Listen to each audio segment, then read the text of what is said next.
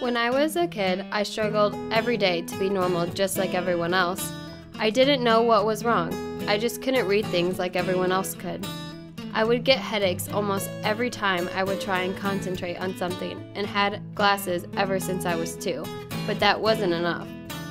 I was always the slowest reader, the one who got picked on for mixing up the words every time I got called on to read a page in class. I would always ask my mom, why did they pick on me? I read normal just like they do, don't I? My mom would always reassure me that I read just like all the other kids in my class, but how would she really know? She was never there.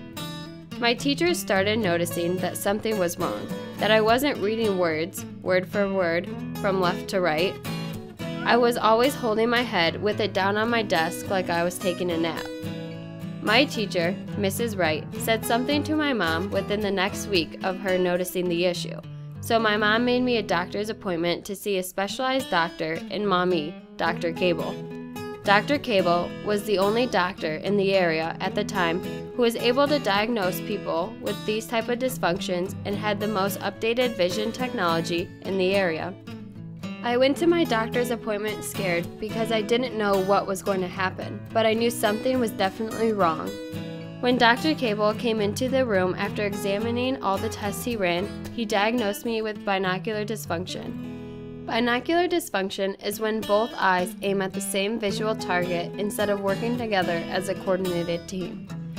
I felt a relief that we finally found out what was wrong with me after so long, but at the same time I was upset because now I would start a long journey of vision therapy.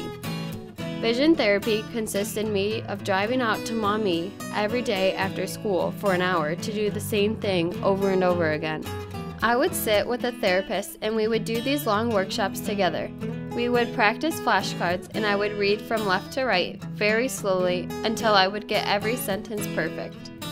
Bob Evans was much like me. We were both students at The Ohio State University and both had chronic migraine headaches that caused us many upsets in our educational career. Bob Evans and I both have been wearing glasses since we were little kids.